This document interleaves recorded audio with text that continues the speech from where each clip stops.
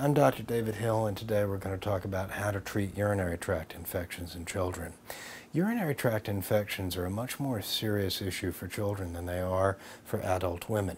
Adult men should not get urinary tract infections, and if they do, that's a serious issue as well. But when children get urinary tract infections, we get worried about the state of their kidneys. If a child has a urinary tract infection with a fever, we're relatively confident that the kidneys are infected as well. And usually that requires injected antibiotics, either a shot given into the muscle for 3 days in a row or an intravenous antibiotic given for 3 days in a row.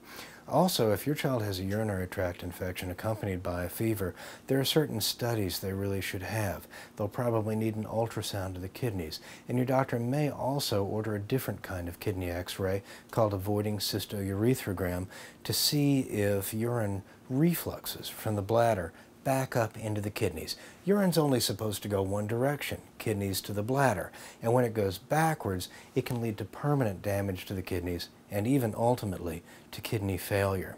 Your doctor is almost certainly going to prescribe antibiotics for your child's urinary tract infection, and you should take them as directed. If it was a serious urinary tract infection with a fever, many doctors would also provide antibiotics to prevent another infection from occurring, at least until the studies that need to be done have been done.